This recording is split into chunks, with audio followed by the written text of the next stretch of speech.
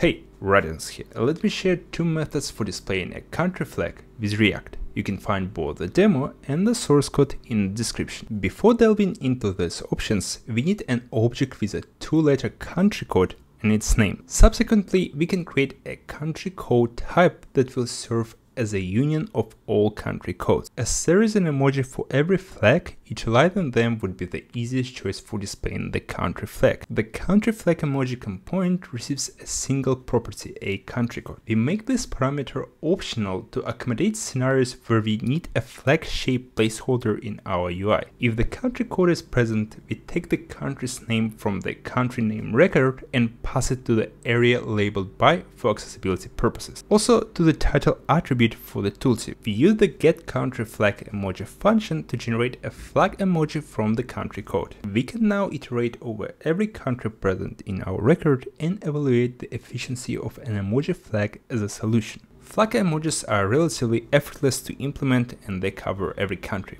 However, they tend to appear differently across different platforms.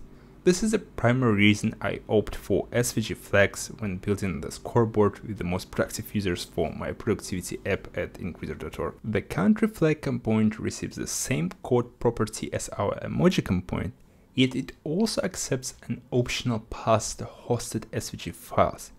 I employ a Next.js app, therefore I store all the flags in Emojis flags within the public folder. I located these flags in the flag icons GitHub repo and copied them to my project. In order to outline the shape of a flag, we render it inside a wrapper, which is component with a 4:3 aspect ratio. The wrapper also has a mist background, hidden overflow and flags display with centered content. To prevent a broken image scenario in the event of a failed load, we employ the save image wrapper. This will restrain from rendering the image if an error is detected. The cover image component occupies the entire width and height of its parent. It applies object width cover to ensure full area coverage by the image. Become an effective 10x programmer with my productivity app at increaser.org.